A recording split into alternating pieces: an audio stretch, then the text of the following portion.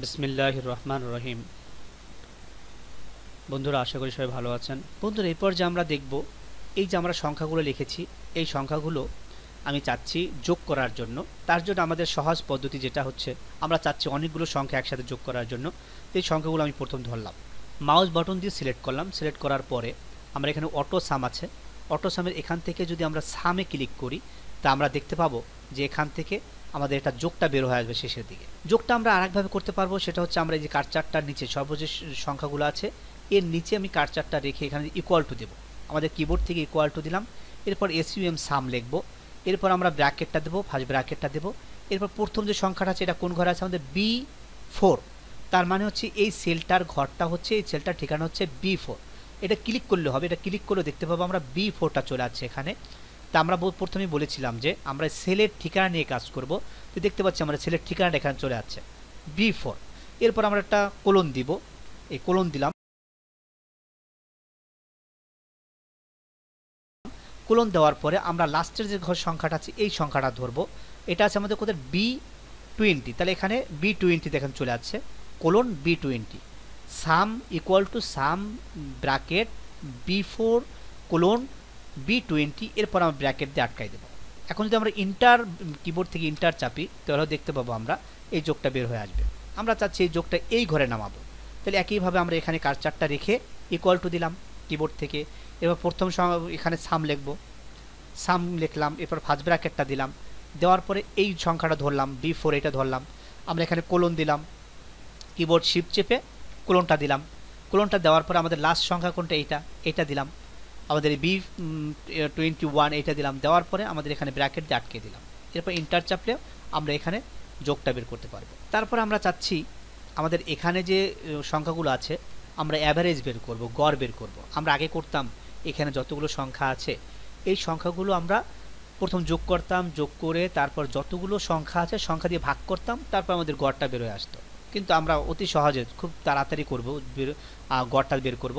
তার জন্য আমরা এখানে সিলেক্ট করলাম। সিলেক্ট করার পরে আমাদের এখানে যে অটো সাম যেখানে আছে, এম যে আমাদের আইকনটা আছে, এখানে অটো সামের এখানে ক্লিক করে অ্যাভারেজ দেখতে পাবো। অ্যাভারেজে ক্লিক করলে আমরা দেখতে পাবো এটা যে গড় যে সংখ্যাটা অটোভাবে বেড়ে যাচ্ছে। এরপর আমরা চাচ্ছি এখানে কতটা সংখ্যা আছে এই সংখ্যাগুলো বের করার জন্য। আমরা এখানে সংখ্যা বের করার জন্য সিলেক্ট করলাম। সিলেক্ট করে একইভাবে অটো সাম থেকে এখানে কাউন্ট নাম্বার, এটা ক্লিক করলে আমরা দেখতে পাবো এখানে 18টা সংখ্যা আছে, অটোভাবে বের করতে পারছি। এরপর আমরা দেখতে পাবো এখানে আমরা বের করবো যে আমাদের এখানে সবচেয়ে বড় সংখ্যা কোনটা। এটার ভিতর সবচেয়ে বড় সংখ্যাটা বের করব। আমাদের অনেক সংখ্যা থাকতে পারে একসাথে, সেই সংখ্যাগুলোর ভিতর থেকে সবচেয়ে বড় সংখ্যাটা বের করতে চাচ্ছি। তাহলে এখানে সিলেক্ট করলাম। সিলেক্ট করে আমাদের এখান থেকে অটো সাম থেকে যদি ম্যাক্স এটা ক্লিক করি, ম্যাক্সিমাম, তাহলে দেখুন সবচেয়ে বড় সংখ্যা হচ্ছে এইটা। এরপর আমরা সবচেয়ে ছোট সংখ্যা কটা একইভাবে আমরা সিলেক্ট করলাম। সিলেক্ট করে সবচেয়ে ছোট সংখ্যা এখান থেকে যদি মিনটা ক্লিক করে দিই, তা আমরা এখানে সবচেয়ে ছোট সংখ্যা 2 এটা বের হয়ে আসবে। এরপরে আমরা চাচ্ছি যে আমার অটোভাবে এখানে যে মিরপুর লেখা আছে অথবা যে কাফরুল লেখা আছে, এই কাফরুলের ঘরটার পূর্বে যে লেখাটা আছে এই লেখাটা কাফরুল ঘরে নিয়ে আসবো অটোভাবে। এই লেখাটা আমি রাখবো না, এই লেখাটাই হবে, এই লেখাটা হবে। তার জন্য আমরা এখান থেকে ফিল্ডে যাব, ফিল্ড থেকে এখানে কোনটা নিয়ে আসবো সেটা আমরা দেখাই দেবো। যেমন আমি চাচ্ছি লেফট, এটা ক্লিক করবো। তাই লেফটে ক্লিক করলে আমাদের কি এই যে বাম পাশের যেটা আছে এইটাই লেখাটা আমাদের এই ঘরে চলে আসছে। এটাই যদি আমি একইভাবে রাইট করে দিই, দেখেন রাইট করে দিলে এর রাইট ডান পাশে যে লেখাটা আছে এই লেখাটা ডান পাশে চলে আসবে। তারপরে এই যদি আপ করে দিই দেখেন নিচের লেখাটা দেখা যাবে। তারপরে ডাউন করে দিলে উপরের লেখাটা একইভাবে আছে এটা দেখা যাবে। এরকমভাবে একটা লেখায় একটা জায়গা কার্সারটা রেখে পাশের যে ঘরের যে লেখাগুলো আছে এই লেখাগুলো আমি এই ঘরের ভিতর ইনভলভ করতে চাইলে সেটা আমি করতে পারবো। যেমন আমি চাচ্ছি এই ঘরটায় আমি মিরপুর 10 এইটা নিয়ে আসবো। তারপর আমি এখানে ফিল্ডে যাব, যাওয়ার পরে এখান থেকে আমি করে দেব রাইট। দেখতে পাবো আমার ঘরের সংখ্যাটা চলে যাচ্ছে এখানে। এরপরে যদি আমরা চাই যে এখানে এই লেখাগুলো মুছে ফেলতে, তাহলে আমি এখানে লেখাগুলো মুছে ফেলার জন্য এখানে ক্লিয়ার অল ক্লিক করলে সম্পূর্ণ ক্লিয়ার অল হয়ে যাবে যতটুকু লেখা সিলেক্ট করেছি। আবার এই লেখাটা মুছতে চাচ্ছি, ক্লিয়ার অল, এখানে ক্লিয়ার অল ক্লিক করলে সব মুছে যাবে। আমি যদি এখানে সিলেক্ট করে ডিলিট বাটন আছে আমাদের কিবোর্ড থেকে, এটা যদি ক্লিক করি তাহলে ডিলিট হয়ে যাবে। আমি মাঝ বরাবর কিছু অংশ ডিলিট করবো, তো এখানে সিলেক্ট করলাম, ডিলিট বাটন ক্লিক করলাম, কিবোর্ড থেকে ডিলিট হয়ে যাবে। আমি কি এখান থেকেও করতে পারবো, আমাদের ক্লিয়ার থেকেও করতে পারবো, আবার এখান থেকেও করতে পারবো। Clear format, clear contact, clear comment সবগুলো এখানে যা যা আছে সবগুলো এখান থেকে ডিলিট করতে পারবো। এরপরে দেখব বন্ধুরা, আমি চাচ্ছি যে এখানে দেখতে পাচ্ছি আমরা প্রথম অক্ষর বি, তারপরে এ, তারপরে বি, তারপরে এম, তারপরে কে, এরকম প্রত্যেকটার যে প্রথম অক্ষর যেটা আছে এটা নামের কোনো আমার সিরিয়াল নেই। এখন আমি চাচ্ছি নামের সিরিয়ালটা করতে, হতে পারে আমার প্রথম লাইনটা হতে পারে বা মাঝের কোনো একটা লাইনের আমি সিরিয়াল করতে চাচ্ছি।